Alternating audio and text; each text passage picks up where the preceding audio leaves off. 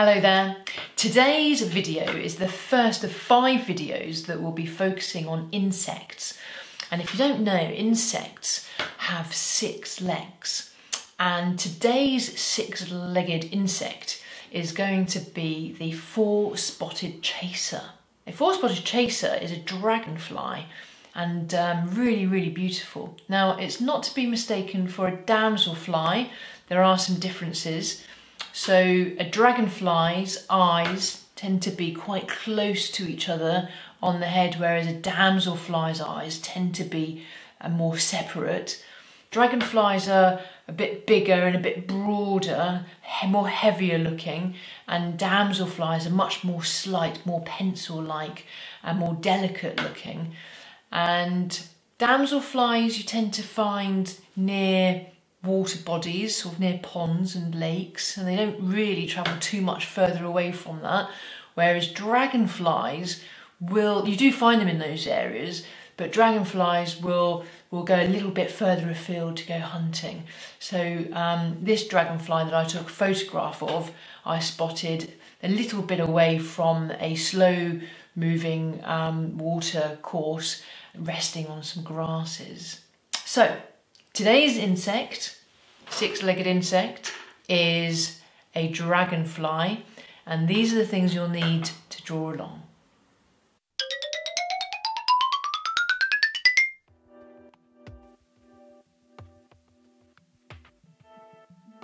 Okay, so we're going to start with our dragonfly. We're going to start with the dragonfly's head, which is sort of this sort of shape. A big N shape, and then if we just do a curve underneath like that, and then our dragonfly is going to be clinging onto a plant. So dragonflies have really big eyes that are made up of lots of lenses, which means that they've got really good eyesight. And just do an extra bit just there. Okay, so really big eyes like that. And then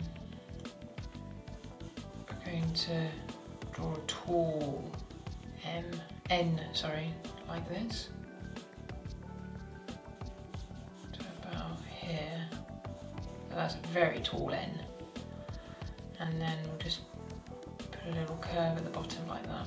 And that's the thorax of our dragonfly.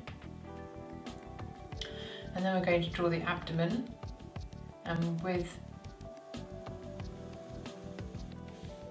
4-spotted chasers like this, the abdomen is quite broad, so it's quite wide, and then it comes down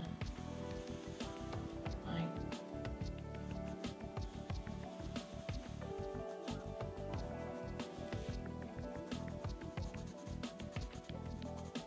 with 2 bits at the bottom like that. Okay.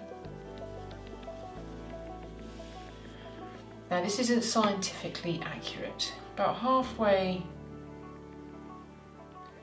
down our body here, we're just going to do an oval shape like this. Okay, roughly like that. And then at the top part of it, we're going to draw a line that's pointing towards, say, 2 o'clock. So if you imagine the face of a clock face, you've got numbers all the way around the clock face from 12 to 6 back to 12. So this line here is pointing towards 2 o'clock.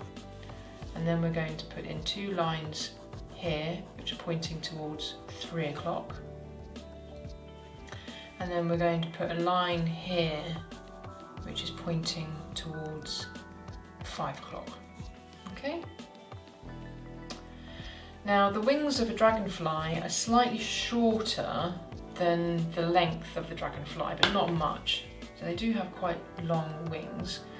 and they've got a bit of shape to them, but for our purpose here, we're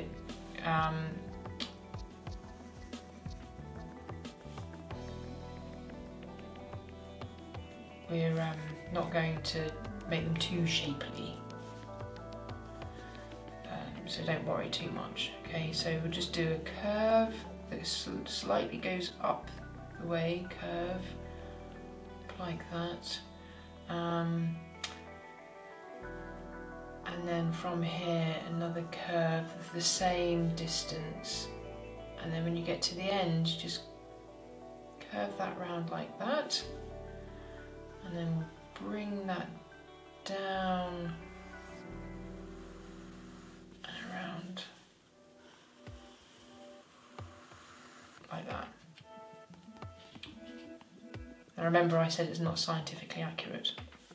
And then I'm going to take this second line here, well, third line, so that's the first one, that's your 3 o'clock, and this is your second 3 o'clock.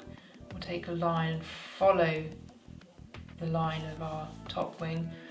Now with dragonflies, the hind wing, so the wing at the back, is slightly shorter than the wing at the front. And then we'll bring that back round like that and in like that. Okay. And then we're going to do the same on the other side. So we're going to put in our lines to keep us right. So this one here is going to point towards 10 o'clock, and this one here 9 o'clock, 9 o'clock, and this one, what do you think this one would be? I think that would be 7 o'clock. And then because the wings need to be about the same, because they are the same on a dragonfly, we're going to need a bit of a guide to keep us right. So use your finger and mark on the page, put your finger on the page where you think roughly your top wing should come to make it roughly the same length as the wing over here, okay? And then we're just going to draw the same sort of shape, so up like this, and then up again to over here. I think that might be a bit longer, but not worry. And if it is a bit longer, you can just come back the way and curve it round like that, and then take it down like this, so big swoopy line, and then back towards the body like that. Well, that's not too bad.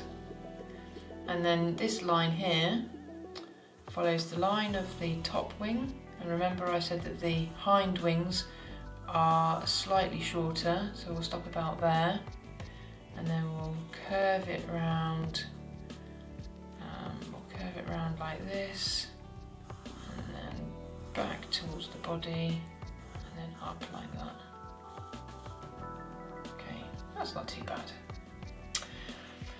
And then we'll just, whilst we're in the middle of the body here, we'll just put in the segments, which are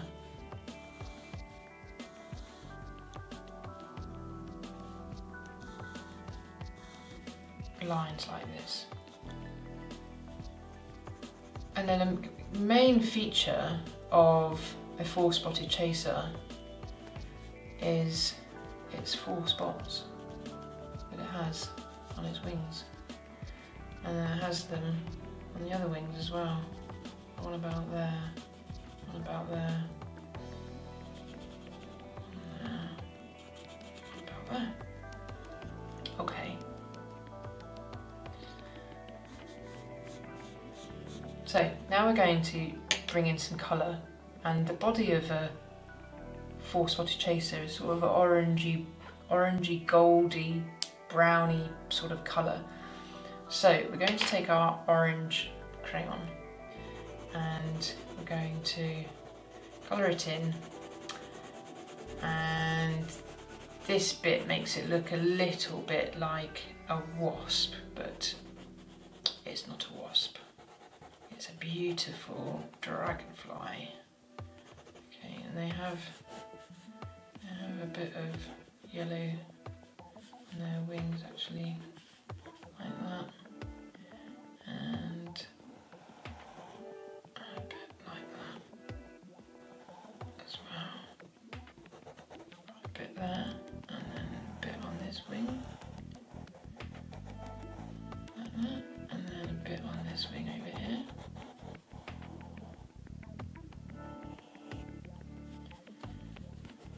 A bit there.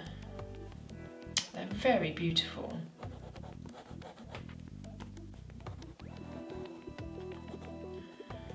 And then the other thing they have on their wings is a dark brown patch, just up in the corner, like that. It's like a triangle, almost in the corner like that.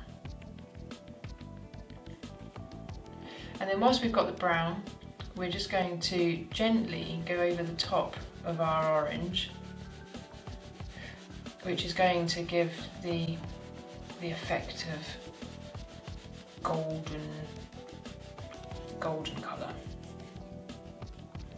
And a bit up the top here.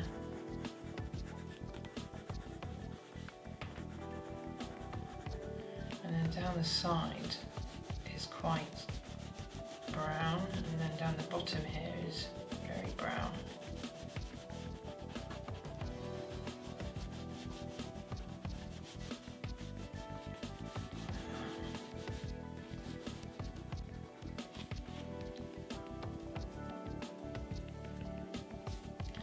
Then we'll use our brown crayon colour in the middle bit.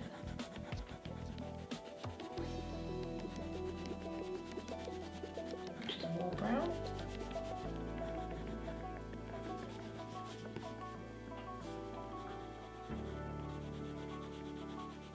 And if you do the orange underneath and then very gently do some brown on top, you get this really nice effect, I think. Bit of brown down the other side of the dragonfly as well, like that. And our dragonfly has a brown head. Now we're going to do the wings, and the wings are really beautiful. They almost look like lace, and it looks like they've got tiny little squares all the way along their wings, but we're not going to draw tiny little squares. We're going to make our squares by drawing lines. So we're going to take our pencil and just take a line from the body out along to the edge, like this, and try and keep the lines as close to each other as possible. And if you find that you've got too much of a gap, then you can just go back over it. Okay, like that. And then we're going to go in the opposite direction with our lines and create little squares by doing this. Trying to really lightly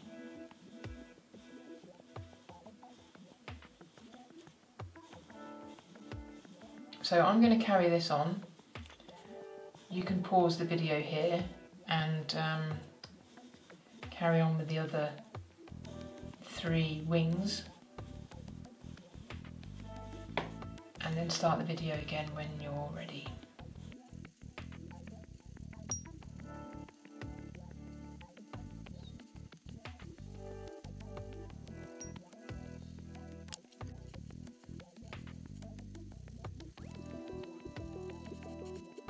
One last thing, our dragonfly is on a plant. Legs underneath gripping on to the plant, so do a green stem like this, and maybe a lighter green over the top, maybe a little bit of yellow in there as well if you've got it, and maybe just some other little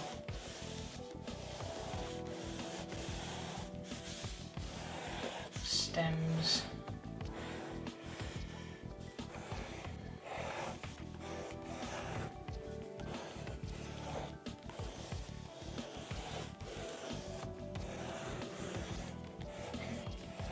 And I think we're about there. There you have it, a 4-spotted chaser. So I hope you enjoyed that, and I'll see you next time. Bye bye.